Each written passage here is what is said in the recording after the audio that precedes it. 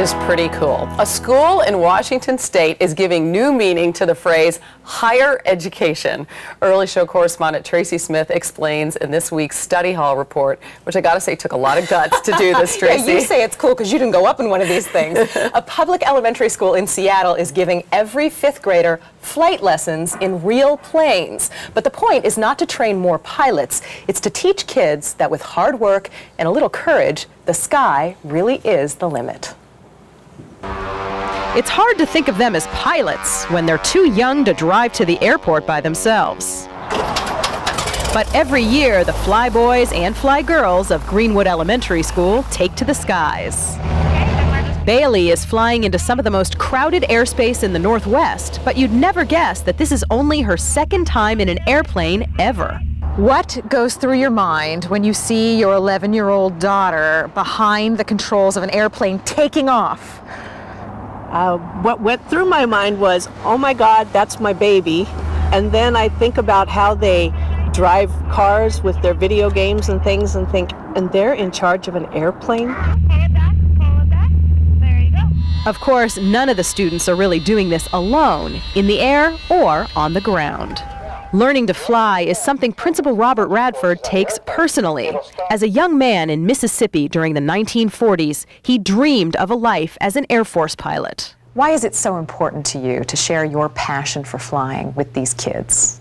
Part of my passion comes from the fact that I was denied the ability to fly in the United States Air Force because at the time there was abject segregation. We all ready to fly today? Now, for students under Dr. Radford's care, flying is not only allowed, it's essential.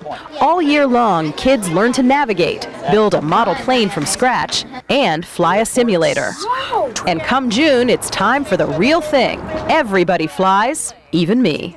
So if I go up with you guys, I need to take something for my stomach? Yeah, I need a barf bag. They give you a Bring a barf bag. A 6-sack. The kids do their own pre-flight checks, with a little help, and then, one at a time, they strap into the pilot's seat. Do you know that song, Up in the Air, Junior Birdman? No. No? So what's it like to fly with these guys? Let me put it this way. They weren't nervous at all. Actually, the landing wasn't that bad. So how do you feel? Good. Yeah, you think you could do it without her now, right?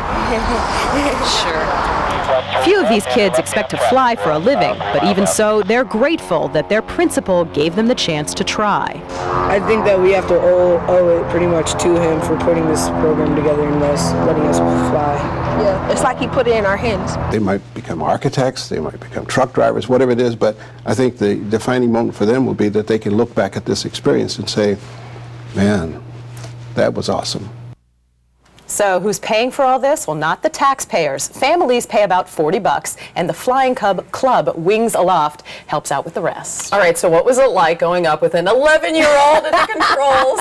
Well, I didn't use the barf bag, but it was really scary. I mean, they were saying stuff like, well, do your feet touch the pedals? This is not something you ask other pilots. Does not inspire a lot of confidence, but great job. That was really fun.